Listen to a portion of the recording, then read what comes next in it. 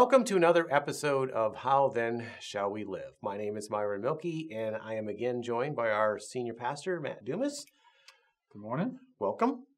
Last time our topic was the Bible, and we talked about the importance of spending time reading and how to understand what we're reading. Now, as part of our intro each time, we explain that why we're doing this. Right.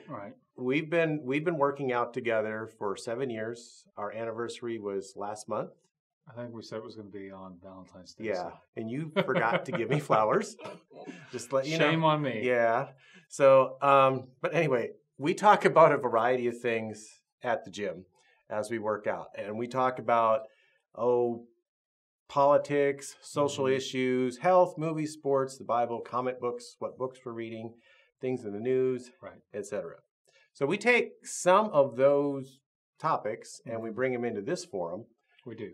And we rehash them and let the people of Central just listen in a little bit. Right. So in deciding what our topic of discussion is today, we have a variety of things to talk about, but I think we're going to put them under one canopy. Okay. And that's going to be discipleship. Sounds good. During COVID. Okay? Okay. All right. Okay. So we might be jumping around a bit with discipleship as a church, Okay.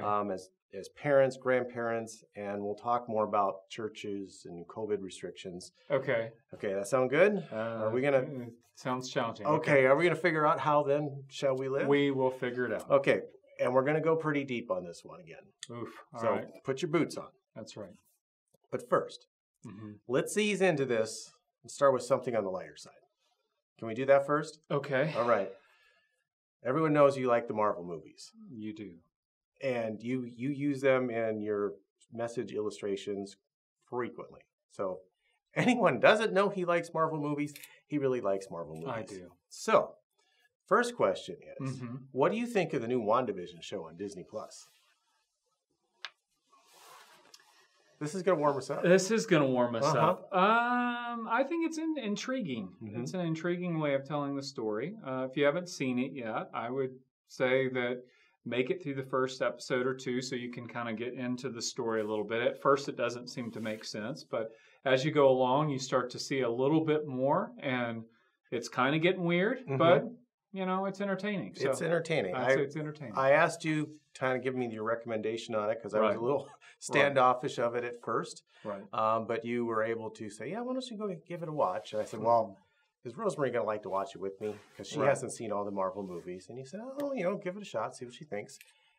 And she enjoys it too. The first couple episodes are sort of like watching a 1950s or 60s sitcom. Right.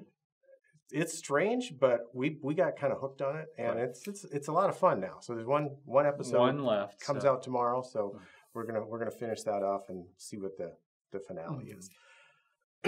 Okay, are we warmed up a bit now? I think so.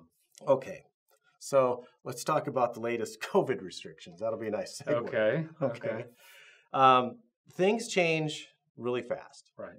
Now, as of today, the day we're recording, we found out just a couple days ago that Texas, your home state, opened up 100%.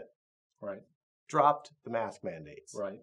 Now, the state of California really doesn't want people gathering in groups inside, period. And a couple Supreme Court cases had rulings, and one helped us to get inside. Right. So we're meeting Sunday mornings at 9 inside. And then there was another Supreme Court ruling that pretty much allowed the state to impose greater restrictions. Yes. And for instance, the worship team now has to wear masks. So what do you say to that? What's going on? So we had a conversation about that this week, actually, with the staff. And I know for some folks, when they just see me on a Sunday and they just see me during the week, it can seem like, that those things have no impact on me, that no thought's really given or anything like that. On a personal level, I always struggle when new things come out like that because I'm like everyone else. I begin to ask the question, why? Why do we have to wear a mask? And especially when you see another state that's not wearing masks and they can go eat at a restaurant, they can go watch a movie, they can go do those things, then it's easy to go with the whys. But anytime I do that, I have to then dial myself back in, and I have to say, okay, so what does the Bible have to say about it? What does God's Word have to say? And it takes me back to Romans 13, where we were a couple weeks ago in our sermon series in Romans. And Paul there writes that every person is to be in subjection to the governing authorities. And sometimes that's hard. Mm-hmm. Sometimes it's hard. Now, if let's take California, for example, if they were asking us, or if they were telling us we couldn't worship at all, if they were saying churches are shut down, there's no worship, we're canceling church altogether, we'd be having a different conversation.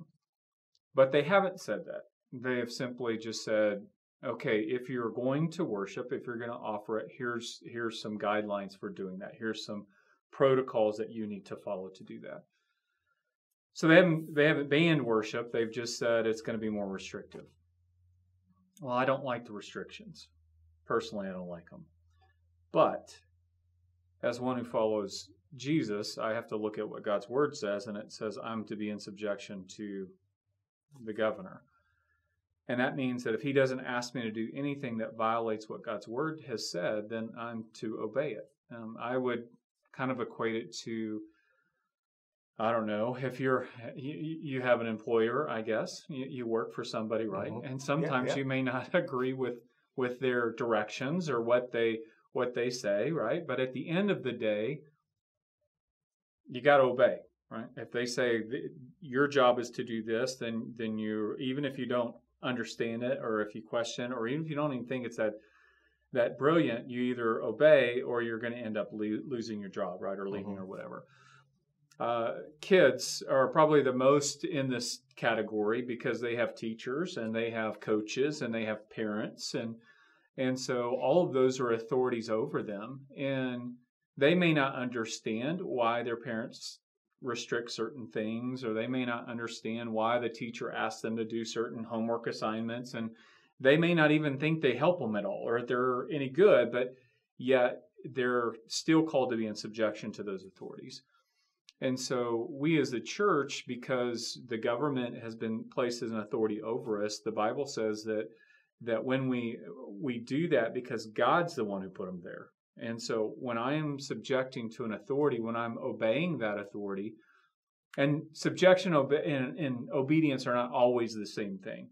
Again, the example is if the government asks me to do something that violates the Word of God, then I have to choose to disobey the government and obey God.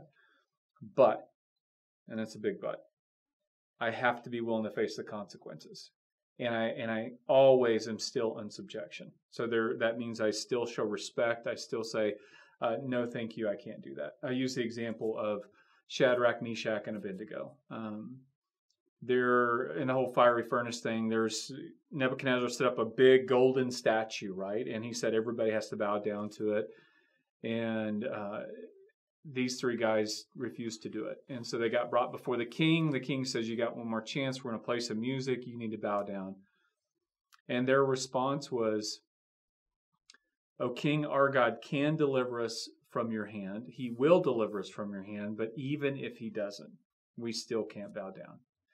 They were super respectful the whole time, but they were also super firm that they had to obey God rather than men. And so if we're in that position, we're still respectful, but we choose to do that. The situation we're in right now isn't that situation. And so with the mask mandate, one of the things the worship team has to wear them, the pastor doesn't. But my personal feeling is, if you've ever been on a team, you've probably been on some kind of sports team. Yeah, absolutely. Right? Maybe one or two. Yeah. You've been in a environment where you're a team working together on something. Your family's a little team, right? We talk about the church as a family, and maybe you're in a small group, so it's kind of a team. But for the team, for the good of the team, I really think it's important that the leader leads the way. And so if the rest of the team has to wear masks and the leader says, well, I don't have to, so I'm not going to, then I think it sets a bad precedent for the rest of the team. I think it doesn't show this oneness or this that we're in this together. And so I choose to wear a mask as long as those protocols are out, because I want to support our team and I want us to be one, and to show the congregation we're in this together. And a mask can't keep us from worshiping Jesus. And so I think I've answered your question. I think you've answered that question. Quite a far afield. And the difference was the singers project more aerosols, more droplets than someone speaking. So they were going to give the speakers a break on that. Yeah. Right. So, but you decided to join the team and go ahead with and wear the mask. So there's, over this topic and so many other things, there's so much division in our country right now. Now, one of the disappointments right now for me is just seeing churches pointing fingers at other churches. Like what's happening is somehow their fault or our fault, or we're not doing what we're supposed to be doing. So we're in Romans right now, 13, 14, and 15. And I don't think there's a more perfect place for us to be to understand what's going on and figure out how we're supposed to, how then shall we live? How do we deal with this? We're right there right now. But I'm just going to say it. I think it's hurtful and I think it's unnecessary to hear other pastors and folks online. I mean, I've seen various websites and YouTube videos and the comments, and they're labeling some pastors as bold, some as weak, some congregations as fearful, lazy, some are strong. It just seems those statements are based on the interpretation of maybe the Constitution along with Scripture. I think I said it at the gym the other day. I feel like some people take the Scripture and strain it through the Constitution and then come up with a way of handling it. But I've seen it in various publications, and I know other people have seen other pastors on websites and YouTube and things like that. Got anything to say on that? So, and I've said this a couple of different times as we've gone through 14 and 15. Paul says at the end of 14, he says that the conviction that you're to have as your own before God. And so each of these churches, each pastor, each elder team that's however their church is organized, our job as shepherds is to really follow the chief shepherd and know what his voice says, know what he's telling us to do. And the only way we can do that, well, one's through prayer, but the other is through his word. And so it's our job in these kind of times is to read God's word and as best we can to kind of filter out all of our own biases and just read God's word. And then biblically come to a conclusion. What is it saying? Prayerfully consider that conclusion. Make sure we're not missing anything. And then reason through it and say, okay, what does this look like? I think many times what happens is we either already have jumped to the conclusion of what we want to do, and then we start looking for Scripture to back up that position. So I want to be open. I want to meet. I want to do it the way we want to do it. And so let's find the verses that may allow us to do that. And unfortunately, I think that's sometimes the problem. Another problem, we talked about this in our Americanism versus Christianity kind of conversation, is that growing up in America, we are told that we have certain rights and we have certain freedoms and privileges and all of these things that are very American, but they're not very Christian. And so if I'm looking at it, like you said, filtering everything through the Constitution first and saying, what are my First Amendment rights? And that's the thing I'm looking at first instead of God's Word first, then I come to a conclusion that, okay, well, if I think that this is violating a First Amendment right, then that supersedes whatever the Bible is telling me to do as far as subjecting myself to the authorities. In this case, the interesting thing is that second Supreme Court ruling that you gave, the Supreme Court said that it is constitutional what the governor's doing. And so if your argument is based on the Constitution or the Bible, both of them would support that you should be in subjection to the governing authorities. And so in this case, it seems like there's now, and this is the way I'd say it, I think what's being exposed is what we're really trusting in and where we're finding our what is our ultimate measure of truth? What's our ultimate standard of truth? And I think that's what we're starting to find during this time. And unfortunately, Romans 14, it's you have the stronger brother and the weaker brother, and you have all those things, and you could use that argument. But even there, Paul says that we sometimes give up our rights for the sake of the weaker brother. Sometimes that we put up with their convictions, or we put up with their opinions because we don't want to cause them to stumble. But we're always looking to build each other up. And so if you're a part of a group that's putting other folks down, and when I talked about this on Tuesday in one of our meetings, I said, what would you call that in the playground? Or what would you call that if you're online doing it? And the answer was bullying.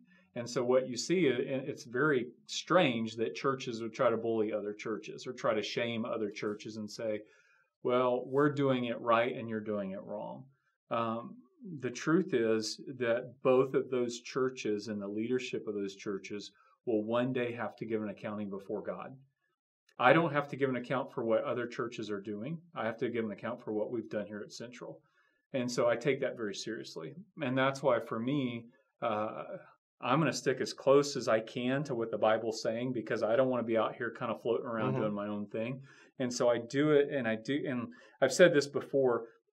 We have, actually, I think I said it in the last video, but we have a thing in Christian circles that's just as much a truth as relative thing as the rest of the secular world, and that is your interpretation. Right. That's just your interpretation. How you interpret it.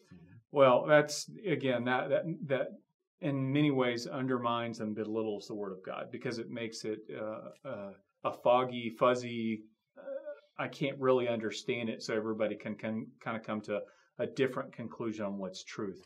When God intends for us to understand who He is and what He wants us to do.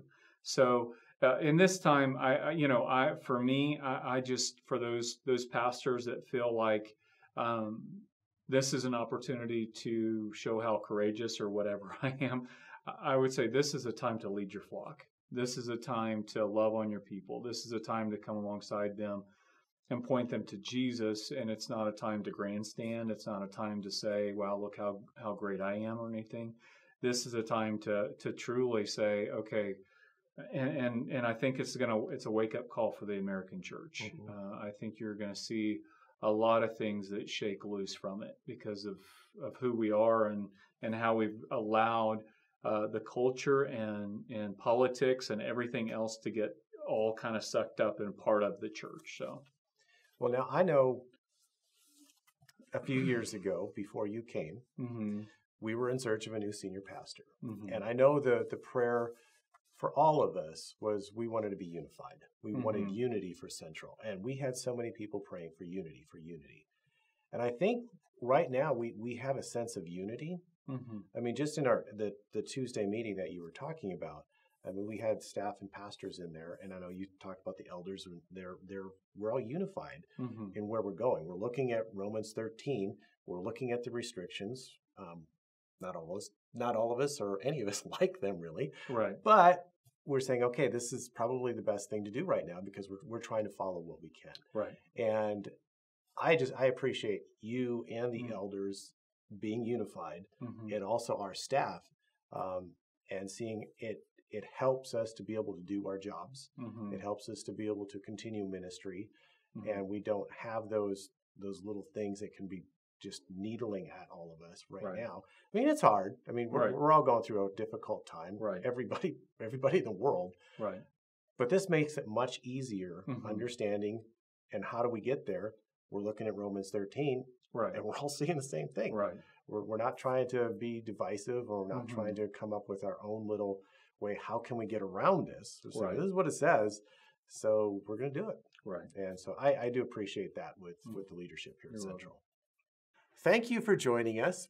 Be sure to come back next week. And be sure to like, subscribe, and drop a comment down below.